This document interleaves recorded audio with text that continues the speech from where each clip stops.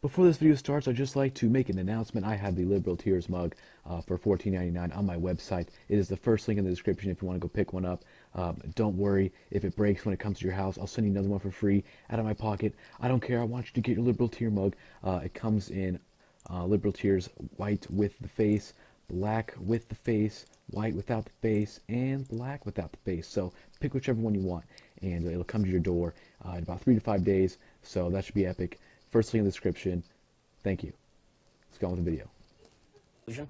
It's not delusion. Why would you call it delusion? Because Caitlyn Jenner, I'll call him Caitlyn Jenner. No, because it's her. You're not being polite to the pronouns. Because disrespectful. Okay, forget about the disrespect. Facts don't care about your feelings. It turns out that every chromosome, every cell in Caitlyn Jenner's body is male, with the exception of some of his sperm cells. It turns out that his brain structure is male. It turns out that he still has all of his male appendages. How he feels on the inside is irrelevant to the question of his biological sex. I'm not completely and totally bipartisan, yet still Republicans in the House won't even bring the bill to the floor for a vote. Richard, that tells you right there, Larry, that they don't agree with the pathway to citizenship. Why can't they vote? Honestly, I have one question in all of this. Seriously, just one question. Why not just secure the border and then put a pathway to citizenship in? Why can't those happen at the same time? Why don't you answer my question instead of asking me back why? I just explained to you why they can't. Here's why they can't happen at the same time. As you secure the border remains somewhat open. People cross the border because they feel that if they get in before the deadline, if they get in before the border is secure, then they are somehow included in the pathway to citizenship. What do you think is happening? There's no law right now. But in the Senate there's no bill, law right we now. talk about. You're right. There's no law against crossing the border illegally. Repeatedly, what you do, and I've seen you do it on the program, is you keep saying to folks that if they disagree with you politically, then somehow this is a violation of what happened in Sandy Hook. And you have yet. I'd really like to hear your policy prescriptions for what we should do about guns, because you say that you respect the Second Amendment, and you know I brought this here for you so that you can read it. It's the Constitution. And I would really like for you to explain to me what you would do about guns that would have prevented what happened in Sandy Hook. Just to be clear, if I attempt to enter that hall right there and sit down just to listen to somebody speak, or if I attempt to ask a question or to engage in free speech, you will have me arrested. At this point, yes, sir. Okay. Then I'm glad that we've clarified that situation. I'm also glad that in a city, I mean, we clearly have great security. I'm glad in a city that has some 4,000 shootings to this date, you have 30 members of security just for a 5'9", 165 Jewish guy. This is maybe a mild allocation of resources. Well, okay. Well, if that's the way we're going to do this, then we'll just do the event elsewhere, folks. So follow us. Talked about income inequality, and you suggested that all wealth is inherited. This is nonsense. According to the IRS statistics, if you are born into the bottom 20% of wage earners in the United States, you will not be one of the bottom 20% of wage earners in the United States. 90% of people will not be within 15 years. There's tremendous wage mobility in the United States of America. Plus, there is not a group of people who just sit at the very top and stay there. People move up and down, in and out of the 1%. 1% just defines the line of income. It doesn't define the people who are in that 1% of income. I've been in the 1%. I've been out of the 1%. It will happen to lots of people. People who are older tend to be more likely to be in the 1%. They weren't once in the 1%. What happened?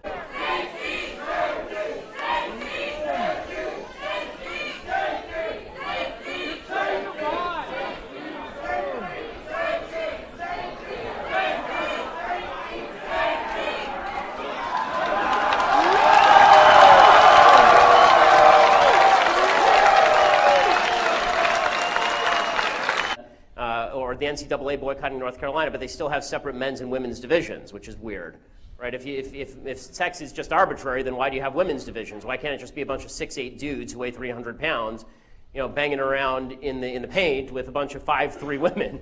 Right? If we can just trust the government, then why aren't we just trusting the government to do the right thing now? I don't understand why a piece of legislation makes them better at what they do. I mean, the government is not very good at what they're doing now. Why does new wording make them not suck? Because part of the reason.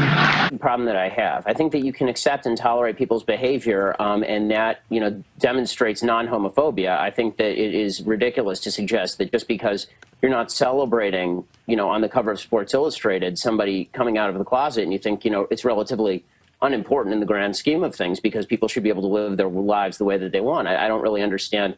You know, there are folks who are saying that that was a homophobic tweet, and I'm still confused as to how it's homophobic simply to say that you don't think it's a heroic move in today's America to come out of the closet the same way that it was maybe 20 years ago. Well, we haven't had an ATF director for the last 10 years.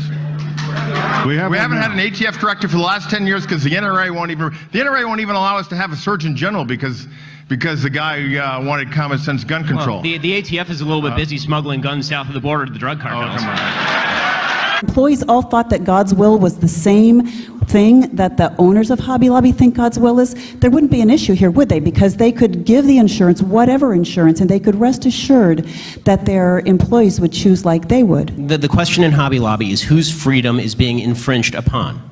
Employees' freedom is not infringed upon when they enter into a consensual relationship with an employer that includes certain types of health care. Not consensual. Of course it is. They can quit. Who is forcing them? Where is the gun? Explain. Who are the bullies? The bullies in America are the left, and internationally they're the left as well. But what the left has done in the United States is something very clever. They've suggested that they are the people who stand up for all of the various victim groups in the United States, and then by necessity, everybody who opposes them is therefore opposed to victims, and they're the real thugs, and they shouldn't even be part of the conversation. That's why whenever you see Democrats out there, they're always talking about how Republicans have nefarious and evil motives, right? They're racists, they're sexists, they're homophobes, they are only standing up for the rich, they hate the poor. That's the kind of way that the Democrats achieve their goal. Liberals in the United States don't want to have a conversation. They simply want to remove conservatives from kind of the legitimate mainstream political conversations so that they don't have to discuss what's the best policy for the most Americans. On the gun control debate, they keep trotting out children as though we should be taking policy prescriptions from 7-year-olds. You know, it used to be in this country that when a president of the United States said, I'm dealing with this issue because, for example, my 13-year-old daughter cares about nuclear disarmament, we laughed at them. We laughed them out of the public sphere. Jimmy Carter comes to mind. When President Obama walks out there with a bunch of 7-year-olds and says, I'm doing it because these 7-year-olds, they care about gun control. Give me a break. I mean, if we're taking our policy prescriptions from kids who can't spell either policy or prescription, we have a problem. Let me tell you something about safe spaces. There's only one group of people who want safe spaces that are race-specific. There are only one group of people that want safe spaces so that they never have to hear from anybody of a different ideology or political persuasion. Those people are called fascists.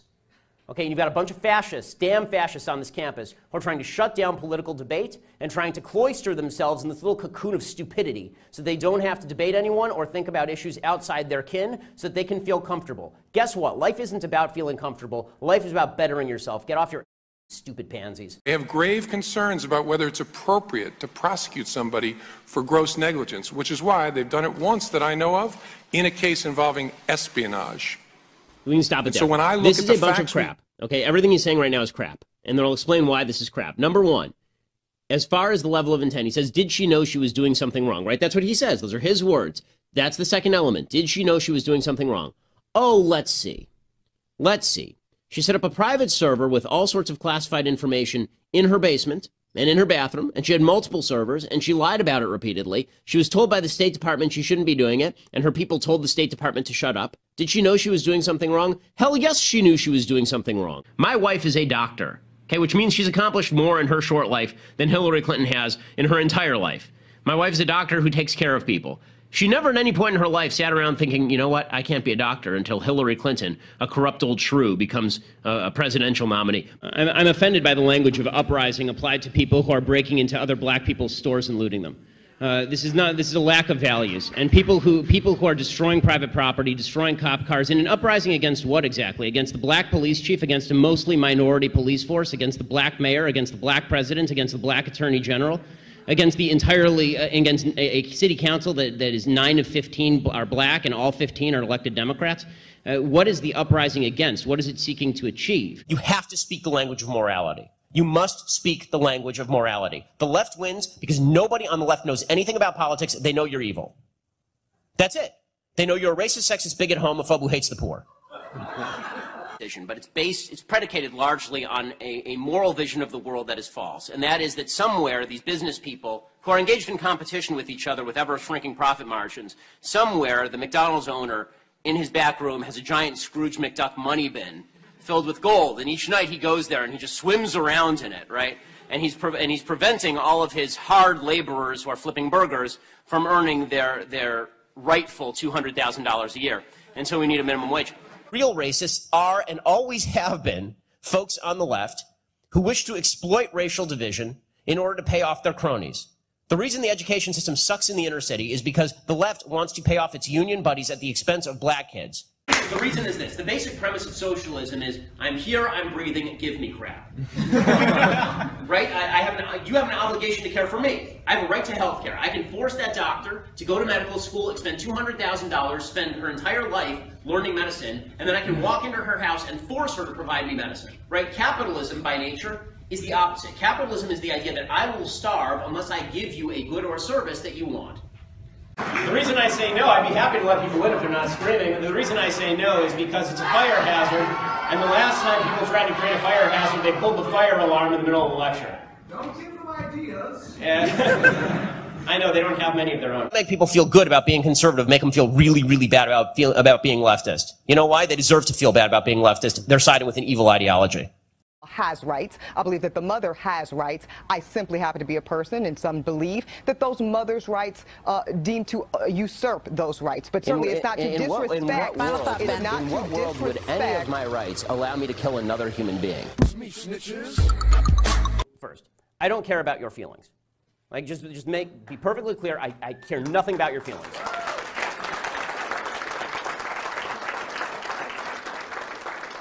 I don't want to hear about your feelings. I don't want to hear about your subjective emotions. I don't want to hear about your heart cries out to the. I don't care. You're not my wife. You're not my kid. I don't give a damn. Yeah, chromosomes don't necessarily mean you're male or female. Gender. With gender identity. Go ahead. No, so especially, but even so, you have a thing like Klinefelter's syndrome. So you don't know what you're talking about. You're not educated on genetics. Would you like to discuss the genetics? Or well, no, what no. Are your genetics? So I'd stay away from the genetics and back to the brain scans. You cut that out now, or you'll go home in an ambulance. Yeah, that seems mildly inappropriate for a political discussion. Employer and employee, and I think this is really the root of the morality of minimum wage when it comes down to it. And in two sentences here is that I would never force an employee to work for an employer at a given wage. That violates the 13th Amendment and constitutes slavery or indentured servitude.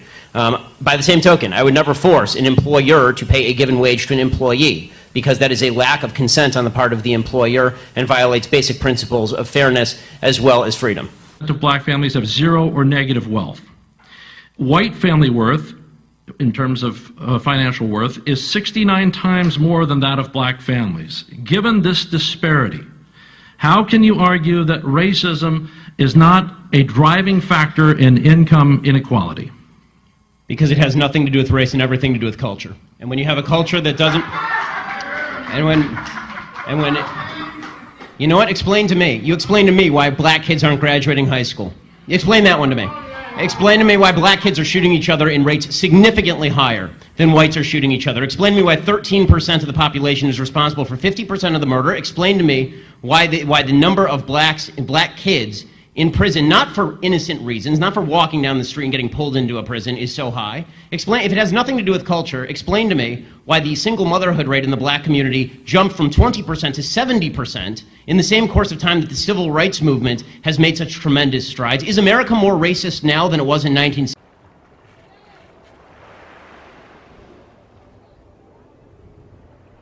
Hello, everyone. Hey, I'm just stopping by to remind you that liberals are insane.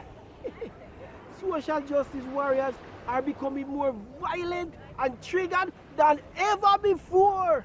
Anyways, be sure to subscribe to KGP TV on YouTube and have a blessed day. Yeah, man.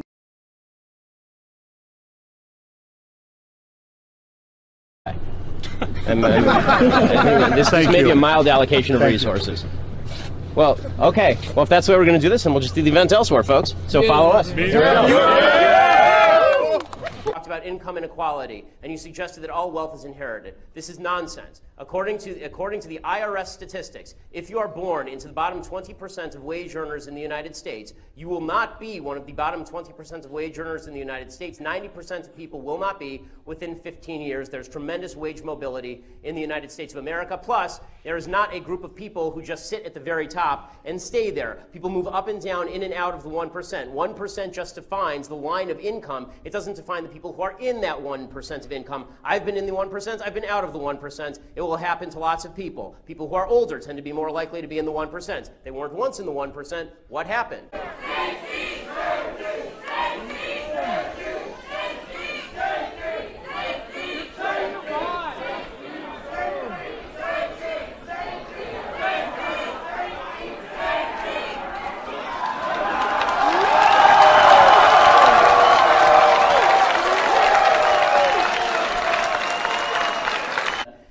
Or the NCAA boycotting North Carolina, but they still have separate men's and women's divisions. There wouldn't be an issue here, would they? Because they could give the insurance, whatever insurance, and they could rest assured that their employees would choose like they would. The question in Hobby Lobby is whose freedom is being infringed upon. Employees' freedom is not infringed upon when they enter into a consensual relationship with an employer that includes certain types of health care. Not consensual. Of course it is. They can quit. Who is forcing them? Where is the gun? Explain. Who are the bullies? The bullies in America are the left, and internationally they're the left as well. But what the left has done in the United States is something very clever. They've suggested that they are the people who stand up for all of the various victim groups in the United States, and then by necessity, everybody who opposes them is therefore opposed to victims, and they're the real thugs, and they shouldn't even be part of the conversation. That's why whenever you see Democrats out there, they're always talking about how Republicans have nefarious and evil motives, right? They're racists, they're sexists, they're homophobes, they are only standing up for the rich, they hate the poor. That's the kind of way that the Democrats achieve their goal. Liberals in the United States don't want to have a conversation. They simply want to remove conservatives from kind of the legitimate mainstream political conversations so that they don't have to discuss what's the best policy for the most Americans. On the gun control debate, they keep trotting out children as though we should be taking policy prescriptions from... Before this video starts, I'd just like to make an announcement. I have the Liberal Tears mug for $14.99 on my website. It is the first link in the description if you want to go pick one up.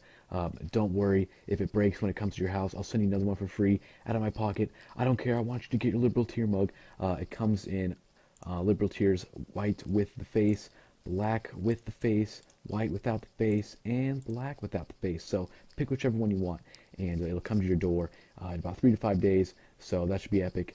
First link in the description. Thank you. Let's go on with the video. It's not delusion. Why would you call it delusion? Because Caitlyn Jenner, I'll call him Caitlyn Jenner. No, because it's her. You're not being polite to the pronouns. Because disrespectful. Okay, forget about the disrespect. Facts don't care about your feelings. It turns out that every chromosome, every cell in Caitlyn Jenner's body is male with the exception of some of his sperm cells. It turns out that his brain structure is male. It turns out that he still has all of his male appendages. How he feels on the inside is irrelevant to the question of his biological sex. I'm not completely and totally bipartisan, yet still Republicans in the House won't even bring the bill to the floor for a vote. Richard, that tells you right there, Larry, that they don't agree with the pathway to citizenship. Why can't they vote? Honestly, I have one question in all of this. Seriously, just one question. Why not just secure the border and then put a pathway to citizenship in? Why can't those happen at the same time? Why don't you answer my question instead of asking me back why? I just explained to you why they can't. Here's why they can't happen at the same time. As you secure the border remains somewhat open. People cross the border because they feel that if they get in before the deadline, if they get in before the border is secure, then they are somehow included in the pathway to citizenship. What do you think is happening? There's no law right now. But in the Senate no bill, law right we now. talk about You're right. There's no law against crossing the border illegally. Repeatedly, what you do, and I've seen you do it on the program, is you keep saying to folks that if they disagree with you politically, then somehow this is a violation of what happened in Sandy Hook. And you have yet. I'd really like to hear your policy prescriptions for what we should do about guns, because you say that you respect the Second Amendment, and you know I brought this here for you so that you can read it. It's the Constitution. And I would really like for you to explain to me what you would do about guns that would have prevented what happened in Sandy Hook. Just to be clear, if I attempt to enter that hall right there and sit down just to listen to somebody speak, or if I attempt to ask a question or to engage in free speech, you will have me arrested. At this point, yes, sir. Okay. And I'm glad that we've clarified that situation. I'm also glad that in a city, I mean, clearly you have great security. I'm glad in a city that has some 4,000 shootings to this date, you have 30 members of security just for a 5'9", 165 Jewish guy. Which is weird, right? If sex is just arbitrary, then why do you have women's divisions? Why can't it just be a bunch of 6'8" dudes who weigh 300 pounds, you know, banging around in the paint with a bunch of 5'3" women, If we can just trust the government, then why aren't we just trusting the government to do the right thing now? I don't understand why a piece of legislation makes them better at what they do. I mean, the government is not very good at what they're doing now. Why does new wording make them not suck? Because part of the reason... The problem that I have, I think that you can accept and tolerate people's behavior, and that, demonstrates non-homophobia. I think that it is ridiculous to suggest that just because you're not celebrating, on the cover of Sports Illustrated, somebody coming out of the closet, and you think, it's relatively unimportant in the grand scheme of things because people should be able to live their lives the way that they want. I don't really understand. There were folks who were saying that that was a homophobic tweet. I'm still confused as to how it's homophobic simply to say that you don't think it's a heroic move in today's America to come out of the closet the same way that it was maybe 20 years ago. Well, we haven't had an ATF director for the last 10 years. We haven't had an ATF director for the last 10 years because the NRA won't even allow us to have a Surgeon General because the guy wanted common sense gun control. Well, the ATF is a little bit busy smuggling guns south of the border to the drug cartels. Oh, come on. Employees all thought that God's will was the same thing that the owners of Hobby Lobby think God's will is.